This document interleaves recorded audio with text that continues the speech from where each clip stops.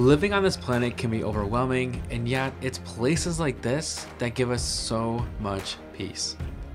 These places can be easy to forget as we scroll through social media, watch more negative headlines on the news, or even just when we're in conversation with friends and family about this place. However, it's also really important to recognize how amazing this world can be and celebrate good things when we get them. One of those good things for me in the past few weeks has been the announcement that Patagonia is setting themselves up for long-term success with the creation of the Patagonia Purpose Trust and the Holdfast Collective. Now, yes, I strongly believe in what Patagonia is doing and love their mission. However, this structure may be way bigger than what Patagonia ever imagined it could be. Could this structure be the future of social impact ventures? Currently, there are three main models for creating social impact ventures, or just ventures that are impact driven. Another way to think about them is that they're missional companies, ventures that have a singular overarching purpose that could dramatically benefit the world or a significant community. The three main models are B corporations, B Corps for short, hybrid, a for-profit corporation and a non-profit organization partnership, and a 1% pledge. Let's go over what the three are and some of the challenges that typically come up with each of them. You've probably heard about these and have seen the B Corp icon on packaging or other marketing materials. As Gusto defines it, a certified B Corp is a for-profit business that has gone through a rigorous review process to ensure that it's socially and environmentally responsible. Where it's complicated is that there is a legal structure for a B Corp, and then there is a B Corp certification that is completely separate from the legal structure. The B Corp certification is completed by a third party called B Lab. Many legal B Corps have the B Corp certification from B Lab, but it's not a requirement. The vice versa is true too. You can have the B Corp certification from B Lab and not be a B Corp legal entity. So if you are a sole proprietary, LLC, or traditional C Corp, you can have the B Corp certification from B Lab. If you're wondering why these two B Corps are different, it's because legal entities are important, but at the same time, they're not. Before I go on this rant, I'm going to mention that I'm not a lawyer, so don't take this as legal advice. Legalese out of the way, legal entities are really for liability and economics. What they are traditionally not for is setting a purpose of an organization. For example, it almost never makes any sense for a small business to be a C Corp or a B Corp legal entity, especially if it's only one or two owners. A LLC makes way more sense legally and economically. This is because a one or two person business doesn't need to be worried about having shares of a company and have the ability to sell shares. A LLC is a middle ground between a C Corp and sole proprietorship. It's enough protection for the business while providing some economic relief because corporations typically have greater taxes than a LLC. So if you're a small business but want to have the B Corp certification as part of your business, the B Corp certification by B Labs allows you to still have access to the B Corp standards as a LLC. This is nice for many as it allows you to be accountable to social and environmental standards more legally no matter what type of venture you have. The B Corp legal entity really cements the legal accountability, but isn't available in every state in the United States just yet. Most states do, and it seems like eventually every state will have it, but currently that's not the case. So B Corps have been a popular option for many purpose-driven entrepreneurs as you can operate as a for-profit, which gives you a ton of flexibility and still ensure that you're a purpose-driven company even after the founder leaves it. There's more to it, but that's the basics. Speaking of flexibility, let's move on to the hybrid situation where there's a for-profit organization and a partner nonprofit tied together. This hybrid for-profit and nonprofit setup can be complicated, but not as complicated as understanding the B Corp legal entity and the B Corp certification. A hybrid situation is when there are two separate entities that are very heavily partnered together, one being a for-profit entity and the other being a non-profit organization. These two organizations have to be separate entities legally and have a very clear line of separation, especially if the same people are involved in both organizations. Typically, the for-profit organization will donate a lot of their profits to the nonprofit, and that's how the nonprofit organization will operate. For this to really work, the for-profit organization has to have a profit and generally a decently big profit. The reason some will create this hybrid setup is because a non-profit organization can have tax-deductible donations and is required by law to have a charitable cause. This charitable cause is a double-edged sword though,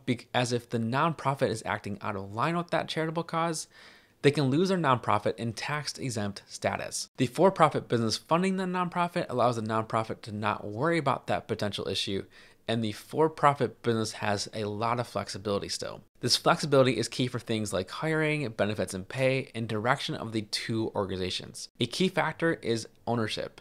The for-profit business has owners while the nonprofit is a non-stock organization. I don't love this model for two reasons. One is it feels like you're duplicating a lot of processes, and that's always inefficient. The paperwork just to set up both entities can be a lot, and if your organization structures are complicated from the start, it always feels like it'll get more messy as time goes on. Two, all of the power is in the for-profit organization. The nonprofit is just getting the scraps of the for-profit business, and the for-profit business could just cut off profits to the nonprofit at any point in theory. There may be good intent to have this set up from the start, and it could work for some time, but a change of leadership in these two organizations could always have a change of heart. We've now covered two different legal setups for social impact ventures: B Corps and this hybrid situation. Let's cover one more setup that isn't as legal that is becoming more popular: the Pledge 1%. The Pledge 1% movement is pretty simple. The request is that a company donates 1% of either equity,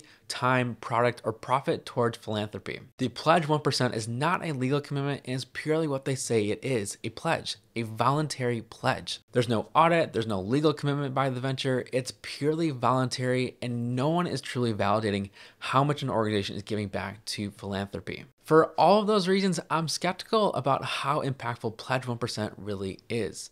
Yes, there can absolutely be positive impact by this Pledge 1%, but if you're building a venture and you want to say that you're creating a positive impact on society, I feel like there are so many more impactful ways to do this than just signing a document that is essentially a pinky promise with no one checking you on it.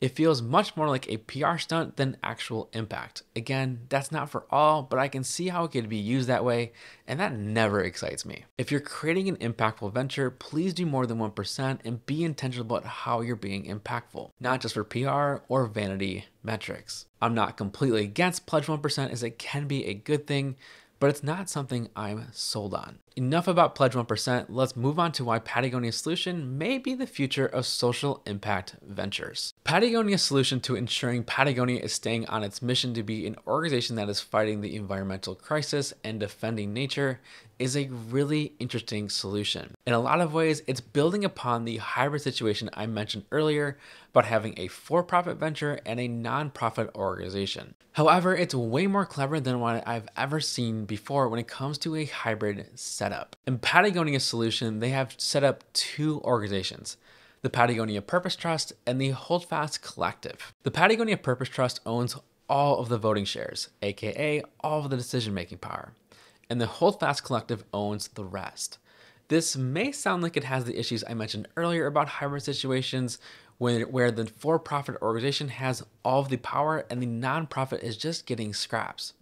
In this situation though, that's not really the case. The voting shares that the Patagonia Purpose Trust owns is only 2% of the economic shares of Patagonia. This means that yes, the trust has decision-making power on how Patagonia itself operates, but only earns $2 for every $100 brought in. The $98 left over goes to the Holdfast Collective. For the Holdfast Collective to have 98% of the economic rights to Patagonia is a huge deal, especially when Forbes estimated that Patagonia made over $100 million in profits. A non-profit organization with that economic power is a mightily powerful organization. I love this setup because it creates alignment when it comes to the mission of Patagonia. The Patagonia Purpose Trust can focus on the business end of Patagonia and make sure it's operating well, while the Holdfast Collective can focus on the mission of environmental sustainability. The decisions that either one is making impacts one another, but they're both aligned in what they're trying to accomplish. The economic rights of the trust aren't this extravagant percentage that will be manipulated either. It seems just right. For example, let's say Patagonia does make $100 million in profit this year.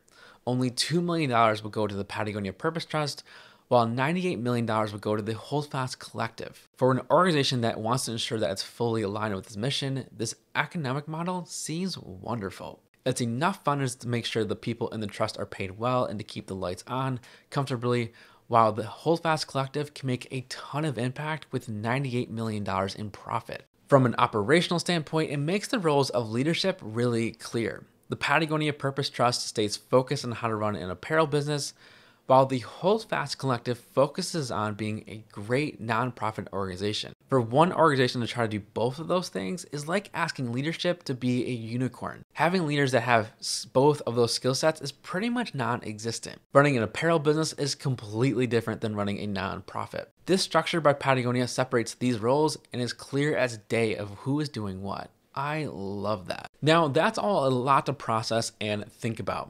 The question I have is this a trend or a one-time event? I strongly believe that the majority of founders want to build a venture that, yes, makes money, but more importantly, creates a significant positive impact on the world. All of the hard work, long nights, and sacrifice it takes to build a successful venture doesn't ever seem like it's worth it for most if it doesn't produce a significant positive impact. As founders want to make sure their venture doesn't lose its mission after they leave it, this solution by Patagonia seems like an amazing way of solving this age-old problem of how to structure social ventures. Does this structure have some complications in it? Absolutely. Is this the most complicated structure ever though? Absolutely not. We won't know what this will all turn out to be in the end, but over the next few years and decade, we'll for sure know how this new structure will pan out for Patagonia.